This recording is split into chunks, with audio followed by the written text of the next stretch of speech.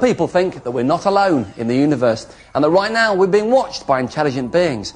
Let's face it, as one planet among billions in the universe, it's quite likely there's some truth that we're not alone. The question is, how is intelligent life going to make contact with us? Or maybe they already have. On Earth, we communicate using sound. We talk, we sing, we play musical instruments, or not, as the case may be. Sound is a pressure wave moving through the air. But as space has no air and is a vacuum, sound can't travel through it. It's more likely that if alien life wants to make contact with us, they'll use radio waves, microwaves, or some other part of the electromagnetic spectrum. All these forms of radiation can travel through space. The electromagnetic spectrum has a range of frequencies like sound, starting from high and moving all the way down to low frequencies. At the one end of the spectrum, there's the high frequencies like X-rays, and at the bottom end, low frequencies like radio waves. The electromagnetic spectrum consists of high-frequency gamma rays and X-rays at one end. At lower frequencies, there are ultraviolet, visible light and infrared waves. At still lower frequencies, there are microwaves and radio waves. All these waves travel at the speed of light and can be described by their wavelength, or frequency. Frequency is measured in hertz. 1 hertz is 1 wave per second. 2 hertz is 2 waves per second. 4 hertz is 4 waves per second. 1,000,000 waves per second is called a megahertz. Wavelength and frequency are related. As the waves get shorter, the frequency increases.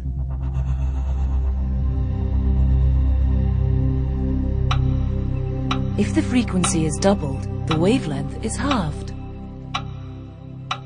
So, if intelligent life forms do exist, are they going to break into your favourite breakfast show on 98.8 megahertz FM?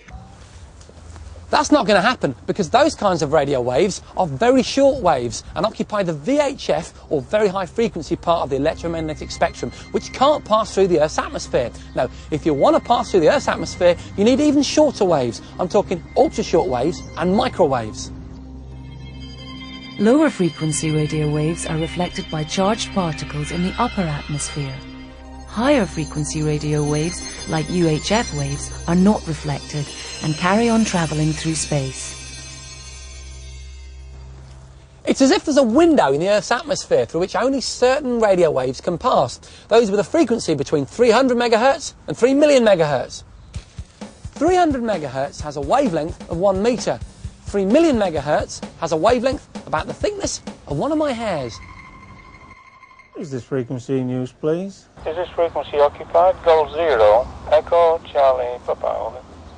That's the voice of the man I'm here to meet today, from the SETI League, the Search for Extraterrestrial Intelligence. And believe it or not, his HQ is in that house, in Stockton-on-Tees. Hello, Trevor. Hello there, Jason. Good to see you. Now, you're a member of the SETI League. Tell me, what's the SETI League all about? Well, it stands for the Search for Extraterrestrial Intelligence. What exactly are you searching for? And we're searching for radio waves and electromagnetic signals from space. I've got to ask you one question, Trevor. Do you believe in aliens? But scientists believe that there are so many other planetary systems like our own that it would be inconceivable that there isn't life elsewhere. And if there is, I bet you're the man to find it. We'll certainly do our best. Are you going to find it with a kit like this? Well, that's where it's going to come from, I'm convinced of that. Can I see this thing? You most certainly can.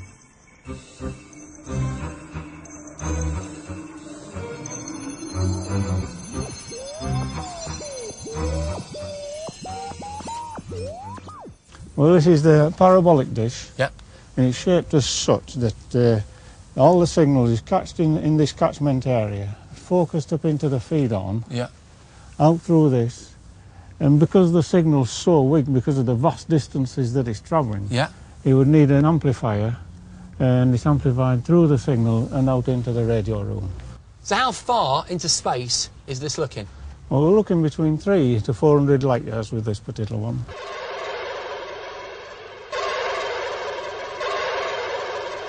The distance light or radio waves travel in a year is called a light year. In 1 light year, radio signals will have travelled 10 million kilometres. So in 300 light years, they will have travelled 3,000 million kilometres.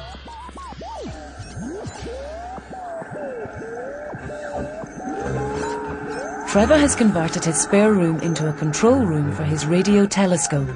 He's been monitoring the skies for signals from extraterrestrials 24 hours a day for the past 3 years. Okay, so this is your SETI monitoring station. What exactly are you monitoring? Oh, we're monitoring the microwave region, Yeah. as you can see here. That's what all the numbers are ticking in front of us. That it is.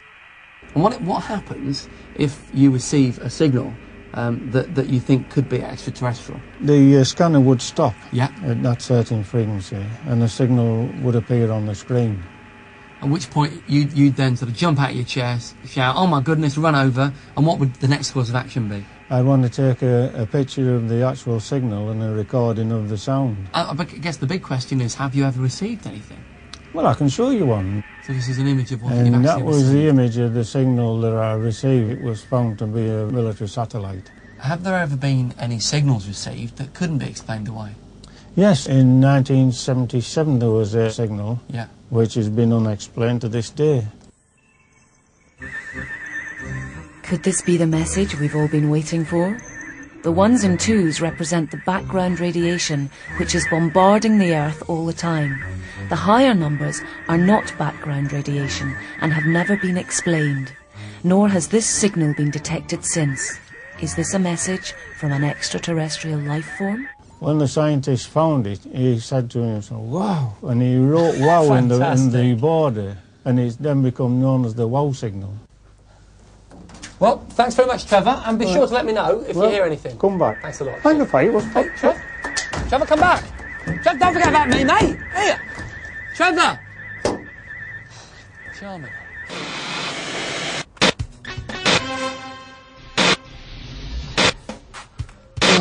Well, there's nothing on again. But if aliens from some distant planet were to tune in and try and watch our TV pictures, what would they see? Would they see me as I am now? Some interference? Or maybe a TV show from some distant time? Whatever, it's all to do with how we transmit our television pictures.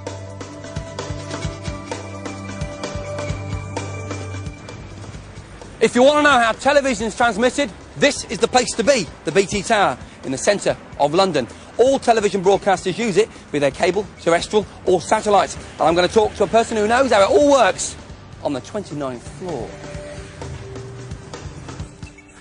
29, please.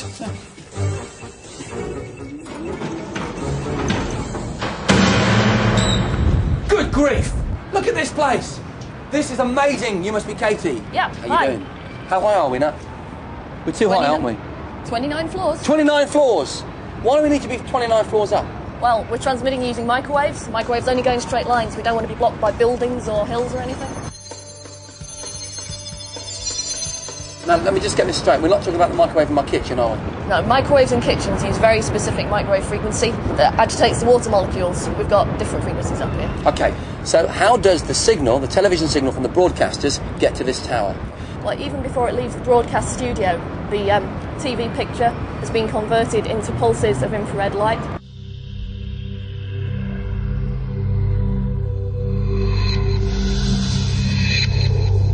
The television picture is made up of pixels. The brightness of each pixel is converted into a sequence of on and off pulses. This digital signal is carried by infrared radiation along optical fibres from the broadcaster to the BT tower. Inside the tower, a special machine converts the infrared pulses to microwaves. These are sent up hollow tubes to the appropriate microwave dish. Technicians in the control room, which is more or less the heart of the tower, will then decide which programmes are going to be sent to where. And where are they sent? How do you get them to the rest of the country? Well, dishes like this are used to transmit the signals over to the next repeater stations. So microwaves only travel about 100 kilometres at a time. So if we want to go all the way up to Scotland, say, we've got to bounce the signal bit by bit. Microwaves, like light, only travel in straight lines, so their maximum range is only about 100 kilometres, because the Earth's curvature gets in the way. To transmit microwaves over long distances across country, repeater stations are used. Microwaves are received by one dish and retransmitted by another until they reach their target. When it reaches the next transmitter, the signal's converted into radio, so it's doing the next step up through the spectrum, and it's transmitted out to your telly, and you get the picture. So just you and all these dishes is all it takes to send all those pictures around the country? Me, all these dishes, and Alistair. Good grief! What are you doing up there? Hi, I'm checking the alignment of the dish. The alignment of the dish, what's that for? Well, we have to make sure the dishes shoot line of sight, straight towards each other. Do you suffer from vertigo? Luckily not, no. And what about the fact that all these microwaves flying around, you might get fried? Well, this one's turned off right now. You can't work in front of them if they're turned on. Alistair, thanks. Katie, we've covered the UK with our television signals, but what about the rest of the world? To get to the rest of the world, we can't keep on hopping. What we do is send the signal down to Goonhilly. Goonhilly is in Cornwall. This map shows the route the signal takes as it's relayed between London and Goonhilly.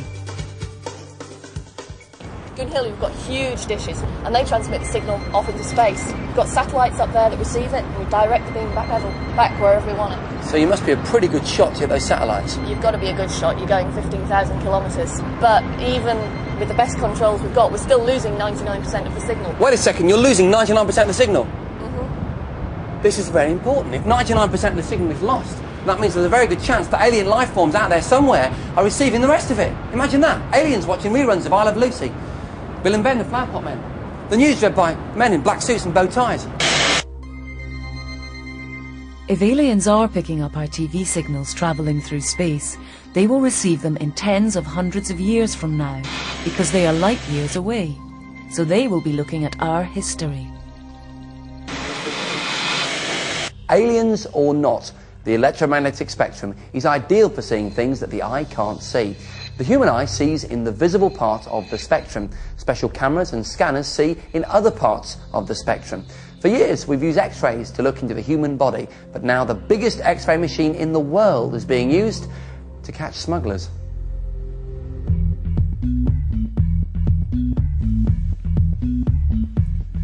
Customs at the border of Hong Kong and China are using one of the world's biggest X-ray machines to help them find illegal contraband smuggled in trucks. Trucks arriving at the border are driven onto a platform which carries the lorry through the X-ray chamber by remote control. Nobody is allowed inside the chamber while the lorry is being X-rayed, because exposure to very high energy X-rays would be very dangerous. X-rays can damage body cells and might lead to cancer.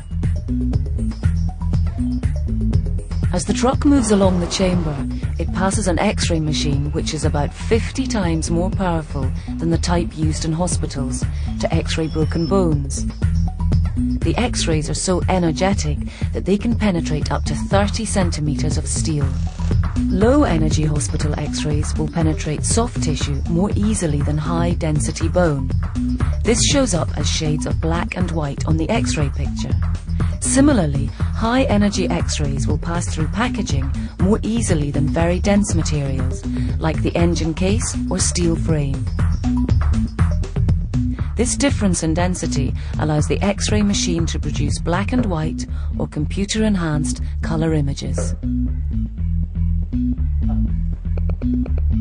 A continuous stream of lorries passes through the X-ray plant night and day on their way into Hong Kong.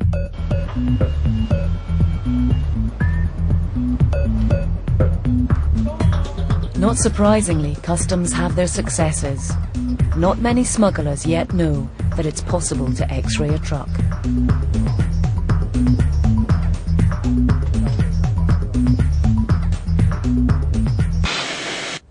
Like the human eye, TV cameras detect visible light. The less visible light there is, the harder it is to see what's going on. That's where infrared comes in. Infrared can be found just beyond the red part of the visible spectrum. Infrared, like X-rays, can be used in surveillance.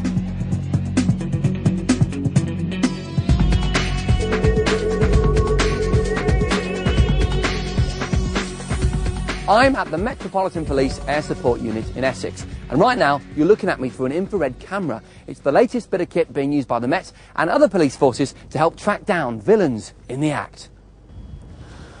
The camera is located in this white ball at the front of the helicopter, and it's especially useful when trying to catch criminals at night, because unlike a normal camera, it doesn't need visible light to see. There's also a conventional camera in there, which, when used in conjunction with a spotlight at the back of the helicopter, takes over when the infrared has located the baddies. I think the vehicle drove off whilst the PC was arresting him, MP. Stand by. If you really want to know how this infrared camera works, I've been told the guy to talk to is Greg. How you doing, Greg? Pleased to meet you. Tell me all about this infrared.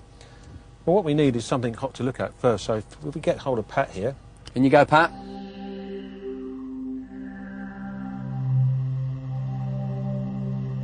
What you're looking at here is a thermal image picture made up of heat images. You can see where the skin is. Yeah. It's quite hot there, and then as we come down the clothing, the image becomes darker. This sequence was filmed in complete darkness using an infrared camera. The hot water in the kettle is radiating infrared. The camera is detecting this radiation and creating a black and white image from the information. The hotter the object, the whiter it appears in the picture. And can you see that in colour as well? Well, you can see that in colour as well. Right, then you have a rainbow image and an ironbow image. And you can relate this to hot and cold, because if you imagine a hot piece of metal glows white, and when it's cold it's blue, you have a palette on the bottom here going from blue to white with numeric temperature readouts as well. The camera can only see shades of black and white, but a computer can represent these shades as colours. And in fact, this comes in rather useful with fire brigade operations, yeah. Where you can actually tell fire officers where a building is starting to heat up, and which we had in Southall some months ago. You actually filmed that yourself? Yes, we did.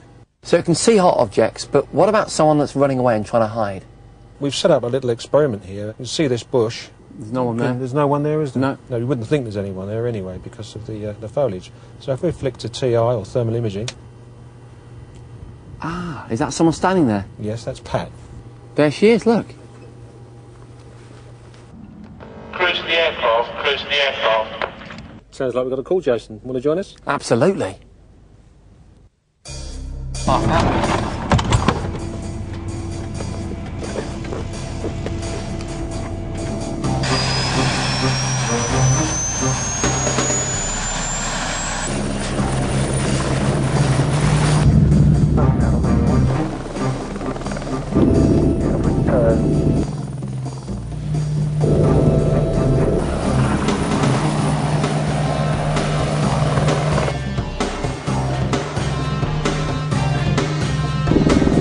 The helicopter crew was looking for a suspect who had abandoned a stolen car and had run into the woods.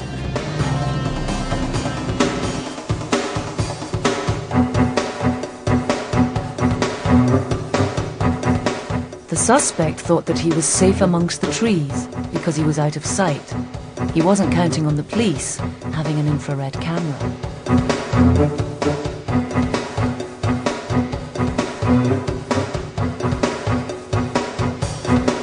Another successful mission.